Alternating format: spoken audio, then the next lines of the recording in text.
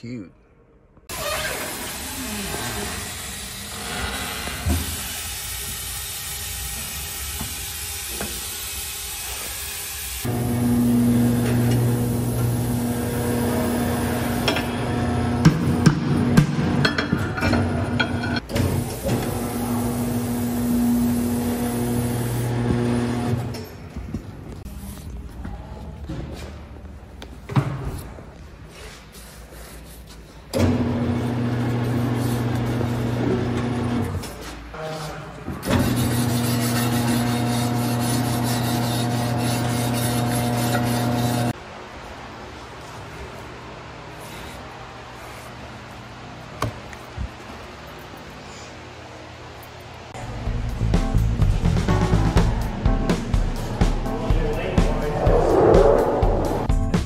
Alright guys, this is the next day. I have 2 tires ready to go and I'm driving back right now, about 60 miles away.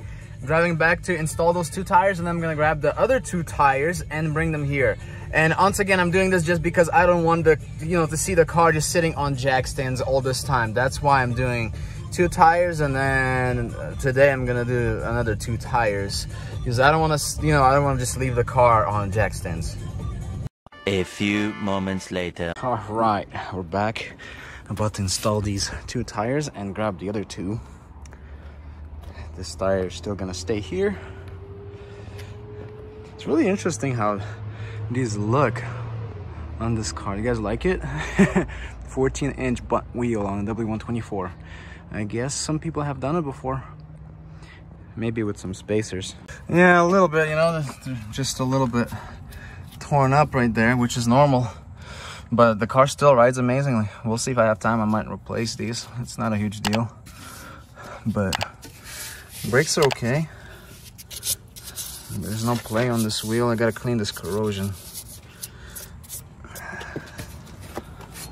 But yeah, it's got Bilstein shocks right there.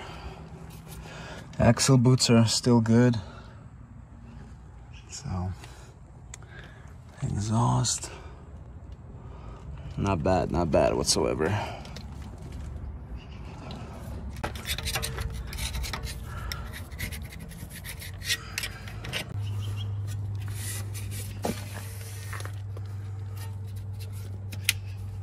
All right, the tire is installed. All right, and then obviously go ahead, and if you want to, you can go ahead and spin the wheel, make sure everything is good. In this case, everything is good. As you can see, I added the wheel weights right there, the sticky weights, because I didn't want anything to be on the outside. Yeah, and then the wheels will get cleaned up later. So they're gonna look really good. I really love these jacks. So amazing. They don't make cars like they used to, seriously. They didn't even supply spare tires or donuts anymore. This car has everything. So the coolant is not leaking. It's like right there on the bottom. I just want to top it off. I got some European coolant, blue one. I'm gonna top it off.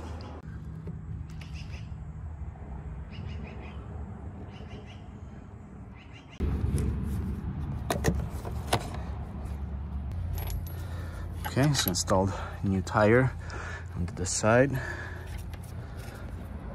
and then I'm gonna spin it to make sure that everything is good and nothing is rubbing. Mainly the wheel weights.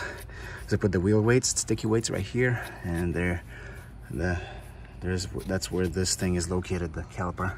Just want to make sure everything is good with that. So the wheel is all tightened up, and now I'm gonna spin it. It's good. Some brake noise, that's okay. But now, look at the wheel weights. There's still gap, so they're still okay. They're not rubbing, everything is good there. That's all that I'm concerned about. Perfect. Because I tell you guys, I don't like having sticky weights, or actually regular weights right here, like it used to be, see? 1 hour later.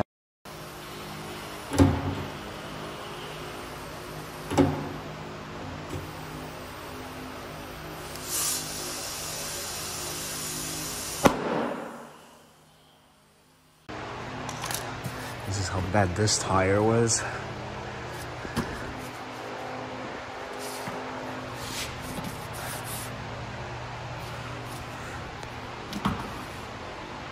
Alright guys, this is the next day. Today what I'm doing is I'm replacing these bulbs. Alright, one of them was burnt out, so I'm replacing both of them, installing both brand new bulbs. They were like, man, they were kind of expensive. They were like, I think $40 or $30 each. Yeah, but they're really good bulbs and they're gonna last for, you know, a long time. So, and then it's interesting because it's a 3-pin connector, and so there's 3 pins, and this is actually for high beam and low beam all together.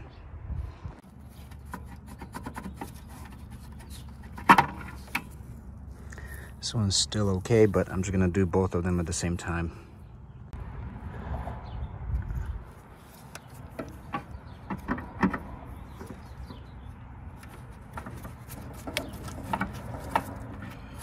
So just push it in and then grab your ring.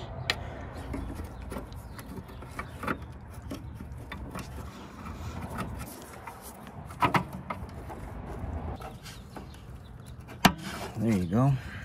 Clicks on, and that's it. Plug it back in like that, and reinstall the cover.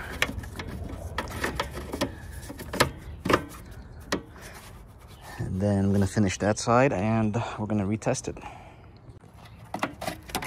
I already had this one disconnected, so the only thing I have to do, as you can see, this one's a little burnt up, which is not good. But I'm gonna make sure there's no corrosion in there, all right? And that it's all working properly. The old bulb was literally just burnt out. So I'm gonna install the bulb. Wiggle it in like that. And then the ring, don't forget the ring.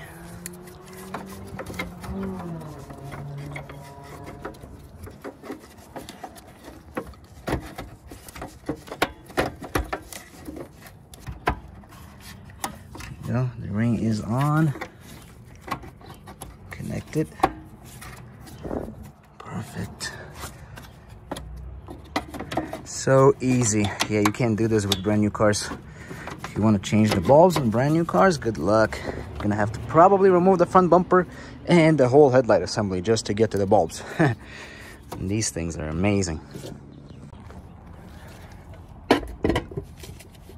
There you go. So this is not needed anymore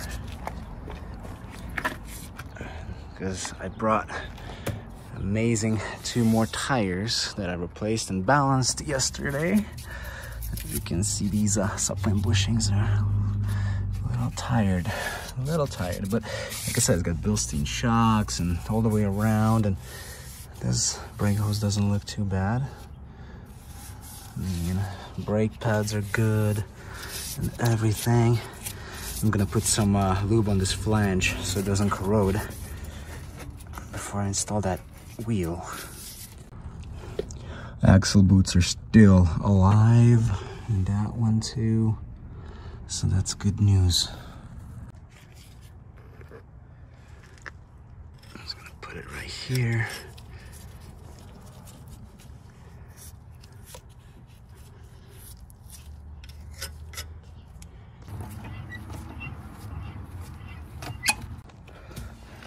After that, make sure you spin the tire. Everything is good. It's in neutral, by the way. All right, so we're gonna replace this diff fluid, and I already started cleaning everything up here. And I'm gonna try my best and clean that breather on top of the diff, just to make sure it's not clogged up, because that's important. Because it can, if that breather on top of the differential is clogged up, it's gonna cause some leaks, and you will think that something else is going on. But so you gotta check that breather on top, that guy right there. The crazy part is this drain plug wasn't even tightened fully. It was literally like loose. You see, I didn't have to put much force to loosen it. And obviously before I drain it, I'm gonna clean it some more, and then before I actually remove the drain plug, I have to loosen the filler plug on top left. So there is that breather, And the best thing is obviously on W124s and 190Es and stuff, it's hard to take them off because there's no space. But on like 123s, you can take these off, and W126s, you can also take these breather parts off. There's like you have to use an open end wrench, but you can do it.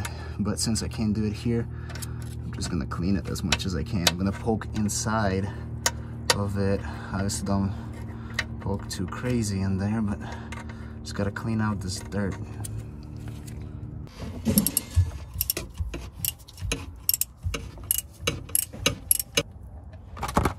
Oh, it was replaced before, huh? It was, but we're gonna replace it again just to make sure that it has the best of the best fluid in there. That's fine. Okay, just installed this tire, and this is the last one. We have fresh set of tires. Amazing. Just gotta finish tightening this.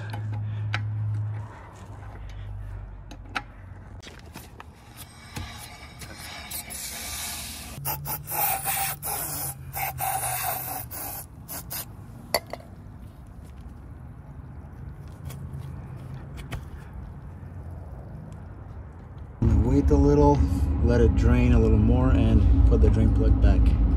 This time we're gonna tighten it all the way like it's supposed to be, German tight. And we're gonna put fresh fluid in.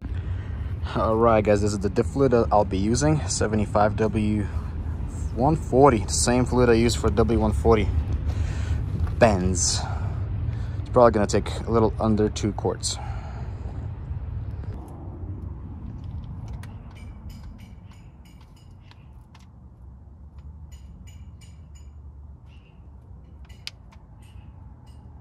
It's all full. Now I clean the drain plug, putting it back.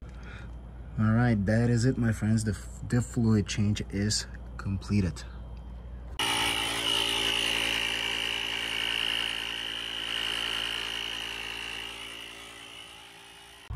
Just cleaned the spare tire and filled it up. I'm gonna put it back in the trunk.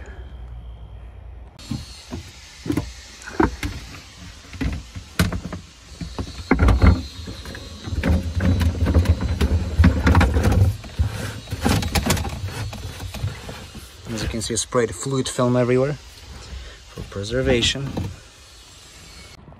All right, let's check the headlights.